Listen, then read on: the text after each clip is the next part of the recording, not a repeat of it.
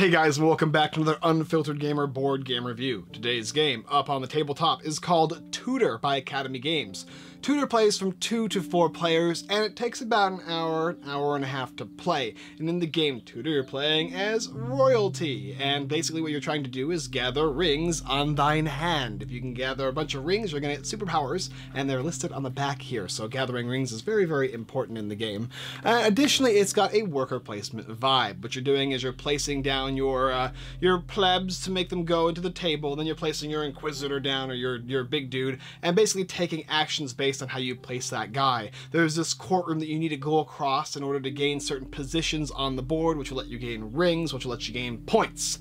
If you gain the most points at the end of the last round of the game, you're going to be the winner. There's quite a lot of stuff going on in this game, but I'll show you it all, and then I'll also explain a little bit of how to play, and then my review. Let's take it down to show you Tudor, a really fascinating and beautiful game. So here we have the game Tudor by Academy Games, and as you can see, it is a game of royalty, and in fact, you're going to be getting hands that have rings on them. Basically, all the stuff here is what is included in the game. This is the full retail copy of the game. This is the red, blue, the yellow, and the black player. Everybody's going to get their own specific color, as well as they're going to get their basic meeples and then their big High Chancellor meeple. These guys will be placed on these chairs and these ones, and this guy will be placed on this chair over here. Everybody's also going to get a score marker over here starting at 0, and it goes all the way around the board to 100, but it might go even farther. There's a starting player marker that begins the game, and you can go ahead and start with this. Whoever starts the game is going to get this marker here. And these are the tokens in the game that give you special abilities. There's cards over here of all the different types. You don't shuffle them or anything. They're just simply colored cards that you'll be using in the game to move your characters around the board. There's also additionally these little square cardboard tokens that are used on these little areas here. Based on the number of players in the game is how it's set up.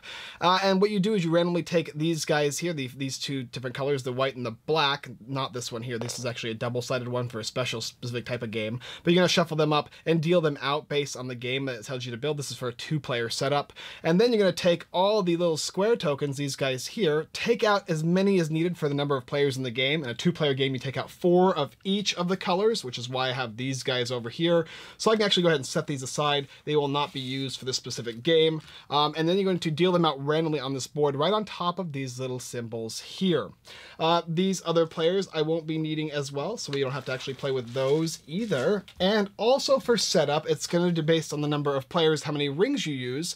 In a 2-player game, you simply get 2 sets. So in this case, we actually won't get these rings either. Then you're going to go ahead and choose one of each of the 3 different colored cards, the blue, the green, and the red. And based on what you choose as the game setup, this is for the basic game setup. You're going to be using these 3 cards here. This one specifically explains how these tokens are used, the ones on the bottom, the circular ones. And then up here tells you the victory points you get for going up on here as long as collecting rings. And then up here will tell you how much these guys are worth at the end of the game. Now, depending on which one you choose, because there's quite a few of these different types of colored cards, will depend on the type of game you're playing. And you could also choose to play with more than one to increase the amount of scoring and or skill and strategy. The last couple little bits of knowledge you need to know is that these are your player reference cards. They explain how the turns work, and then this here is the round marker that goes all the way up here. Once it hits 1543, that is the last round of the game, and that's pretty much the setup. The rest of the stuff you're not going to need, and you're going to begin by selecting 2 rings of your choice, along with selecting 2 of the same colored cards. So in this instance here, maybe this player is going to want a brown and a silver, and they're going to actually take a brown and a silver card. And then the next player might select maybe a blue and maybe, let's say, a silver as well. So in this case, I'll take these 2 here, and that player will get a blue and a silver card as well. And then that is pretty much the setup. This tells you how many things you're going to be placing down per round, and that basically is the readiness of the game. So let's go ahead and explain how it works. Now, without going into too much detail on all the turns and all that, because there's quite a lot in the game, every player is going to organize their hand. And when you organize your hand, you're actually going to place your rings on your little hand. So in this instance here, these little bars here indicate where you need rings in order to gain these special abilities. So if I placed a ring on this finger here, and a ring on this finger here, that symbolizes I have these two areas, which means I have the special benefit of D, making D's ability even more powerful. Additionally, I'll be getting the cards that correspond with it. And then on this character over here, let's say maybe I don't want D as much as I want B, so I'll put these rings over here, and then that means I'm going to get B's special ability. You can go ahead and set these aside in your player area, and of course you're going to be hiding stuff, so this actually becomes a hidden player board, which shows you and everybody else the rings that each player has. So we'll go ahead and set these aside for now, and I will show you how the turns go. And these guys don't like to stand up all that well, but we'll work with what we got, right? You're also going to be hiding the cards, so you're not going to show anybody your cards. Okay, so that is pretty much it. Now you're going to begin the game by based on the number of players and what the game says, how many of these tokens and characters you'll be utilizing. To start the game off, every player is going to be placing down meeples in these chairs here. So for instance, this player might play here, and the next turn this player might go, oh, I don't know, here. This player might then go here, and then this player might then go here. After everybody has done that, these guys are actually going to move up onto the chairs here, just like that. Finally, each player will then be able to place one of their dudes on any of these chairs here. So for instance, the blue player might play here and the red player might play here. Now why that's important is not only do you get both A and B ability, or D and C, or F and E, but if you do not have a character in this specific area on the board, the other characters over here do not activate. So if blue placed over here, these guys would not get to activate this turn, and instead would take some kind of action over here depending on the number of players who are taking turns in the game. After that happens, players are going to go in turn order, utilizing their characters and the abilities on the board. And there's 1, 2, 3, 4, 5, 6, 7, 8 abilities that they can go ahead and utilize. And it tells you how they work. So let's go ahead and explain all the actions in the game. This one over here says you can move one space up, down, left, or right based on the color ring you have on the board. So for instance, if I wanted to move, let's say that I had a silver ring here, I can make this guy go down. I can take this character here and place it here. That's because I'm moving up. I have silver as my ring color. I would then get to take anything I walk through. I would always take these guys here. And whatever I land on means I'm going to actually take the little circle as well. So in this case, I get this circle and this silver. If I had walked 2 spaces, I would actually not get to take this. I would in fact take the bottom one here and the top one here, but I'd have to leave that. But I could still take this one. This will always let you take it as long as you walk over it.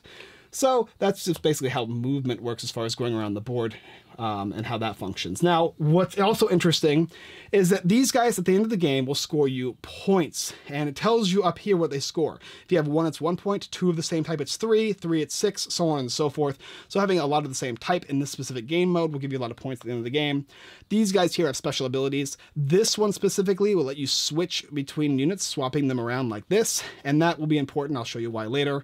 And the other one, the white one, will let you go ahead and draw any of these cards that you want. But remember, they're also worth victory points at the end of the game, collectively based on the number you have compared to everybody else. So maybe you actually do not want to spend them, maybe you want to save them.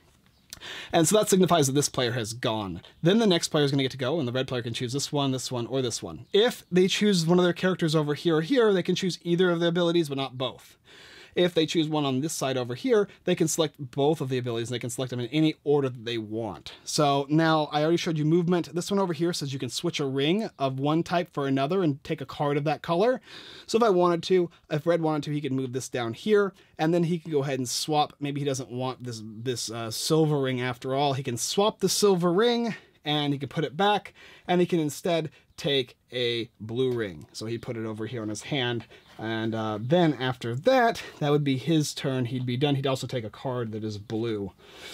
So then it would go ahead and be the next player's turn. So he can go ahead and select C or D. C will allow you to discard 1 or 2 cards and move 1 or 2 spaces based on the cards you discarded. So for instance, if I wanted to, I could discard 1 blue card, and I can use one of my meeples to move up on one of the spaces blue. So and this can only go forward, whereas this one can go up, down, left, or right. He would stop there, so he would take these tokens here and hide it behind his board. And that's how C works. Now D is, if you want, you can take 1 card of 2 different ring colors. So for instance, I can take a blue and I can take a brown ring card, and that would be how D works. Now, A and B and C and D work the same way, so if I did that, I would get to use both of these abilities, and if I did this, I get to use both of these, in which case everybody would have acted, and everybody is done. The other action spaces are over here. This one is just a larger variant of this one, and this one is just drawing a card of your choice. And let's say that people are still going, so it has 3 rounds of play, and you only got 2 rounds, but you don't have any guys to utilize, because let's say, for instance, that it look something like this, in which case, blue would get to take... So yeah, maybe look like this. Blue would get to take actually 3 actions, whereas red only get to take 1. That means that the other 2 actions red can choose to take from over here, which is the G and the H. The G says you can simply discard a card and move 1 space up. So it's basically the crappier version of this one. And then H says that you can go ahead and take a colored card based on a ring that you have. And that is pretty much all the different movements you're going to be taking. After that happens, these guys will actually stay on the board. So in this instance, let's go ahead and just leave these guys here in some way. Everybody's off. And I'll show you how it kind of works. So the next round, players are actually going to take another meeple and place it, and they're going to put it in an area. And eventually these guys will knock the players off. So these guys, as more and more come on, these will knock off. So that's kind of how these guys work. And like I said, remember that this guy here is vital to making sure you can use these guys' actions. Also, these guys will reset, so you'll be able to utilize the abilities once again. Now, how does movement work over here? So that would be 1 round, so this would go over here, and after all of these are over, that would be the end of the game, and you're going to do the end scoring. But let's talk about the board over here. So as I said before, as you walk across these areas here, you're going to be able to take these guys up until the point where you stop, and then you're going to be able to take these as well. Also to note, when you do that, you're going to afterwards refill the board. And there's a bag here that will let you refill the board with these little tokens here. You're never going to refill the circles, just these little tokens here. So as you move up on the board, you're going to fill in the spaces with the little squares, indicating that you've moved off to them so that other people can take them, which means the board's always going to be ever changing. Another thing to note is you can always go left, up, down, or right as long as you have the ability to move that way, provided it also says so you can do it on the board. Some of them won't let you do that because eventually you'll get to a specific spot, like this one over here, that will let you push yourself up. It's a free movement upwards, and it'll let you get a new ring. So you can then choose a new ring, getting you new powers, and also getting you victory points based on the game's conditions. There is 1, 2, 3, 4, 5 spaces here. Additionally, you can never usurp yourself. So you can never have a character here and push yourself off to gain points. You always have to have them in different areas. But another player can be here and push you off, thusly taking away one of your rings and gaining the points. So you have to be very careful as to how players are moving up this board here, and you're going to be leaving your guys there as long as they are that specific thing, whether they're the High Lord Treasurer or maybe the Archbishop of Canterbury. These are specific, like, prestigious positions of power, and you're trying to get all your guys up here to gain as many rings. You can have as many as 5 or more rings, but you can also lose all of your rings as well. Whenever you gain or lose a ring, you can always reorganize your hand, as well as whenever you exchange a ring, you can take one off and place it on your hand as well, thusly giving you specific new abilities. On here it tells you if you have the A power, it'll let you move anywhere 1 space. If you got the B, it's going to let you do 2 rings, which will trade 2 rings for 2 other rings and get a card, and they all have specific extra bonuses that kind of give you a little bit of an extra advantage in the game. But that's pretty much the idea of the game. You're going across this board with these guys, taking these tokens here, hoping to get as many of the same colors you can, depending on the game mode, of course. Deciding whether to use these tokens or not, gaining victory points for getting up here, as well as the rings, and trying to do your best to manage your actions over here in this worker placement movement style game. Anyway, that is the basic idea of the game Tudor. Let's come up and I'll tell you what I think about it. So let's talk about Tudor and what we thought about it. Well, first of all, this is kind of an interesting review, I suppose, because the game is great. I really enjoyed this game. This is a solid worker placement. Moving the characters up on the board to gather the rings is a lot of fun. There's a little bit of aggressive aspects to this game in the nature of you can take rings from other people and push them off and they lose bonuses, but that's all well and fine, provided you're aware of the situation and how it's going to be functioning before you go into it.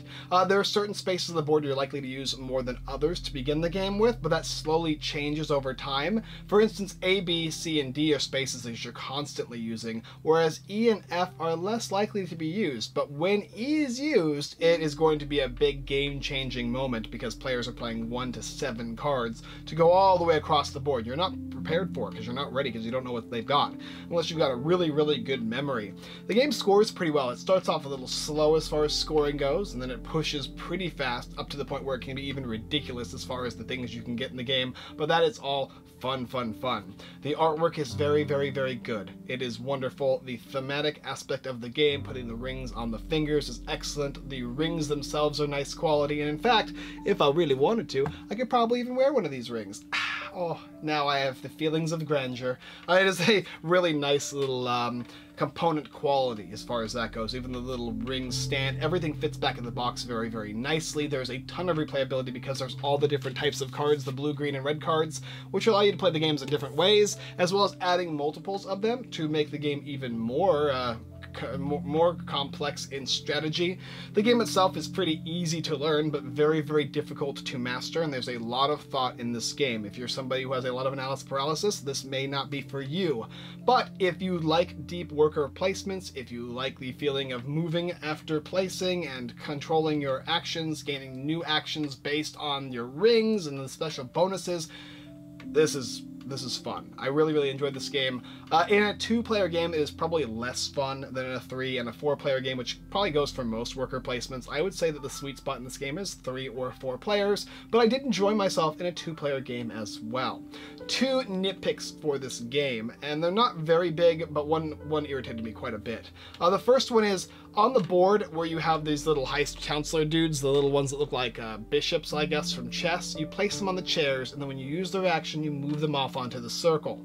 The problem with that is when I visualize placing my dude, I always visualize placing it on the circle because it matches, whereas the chair is more of like a little square platform, so it doesn't feel like it's supposed to go there to begin with. The other little guys aren't so bad when I place the chairs, but they still can have that problem. So you're like, oh, did I place this guy in the back, or did I actually use the action? I don't remember. So it has that weird, like, I don't remember if I'm supposed to place it there or not. I know it's a small nitpick, but it drove me nuts throughout the game because we couldn't figure out sometimes if we used an action or not. The other thing, which was more of an irritation for me, was that these little boards here are supposed to be stand-up table things, and then luckily they stood up throughout the entire review, which was pretty impressive, or mostly. I think one kind of fell. But for some reason, mine did not like to stand. I think that, throughout the entire game was an irritation. I tried to figure out ways to do it, putting little things in. If they would have included just a little piece of plastic to kind of put in between, like an L-shaped plastic that you could fit in these things so they sat just like that, this would have been such a great experience with this hand thing. I love placing the rings on there. It felt good taking my actions and doing things with this board here. It just was really irritating when it fell down over and over and over again. But otherwise, this is a solid game. If you like this type of game, I would strongly suggest taking a look at it. Academy Games did an excellent job choosing this designer to make this wonderful, wonderful game. Tudor gets my seal of approval! Except for the damn hand!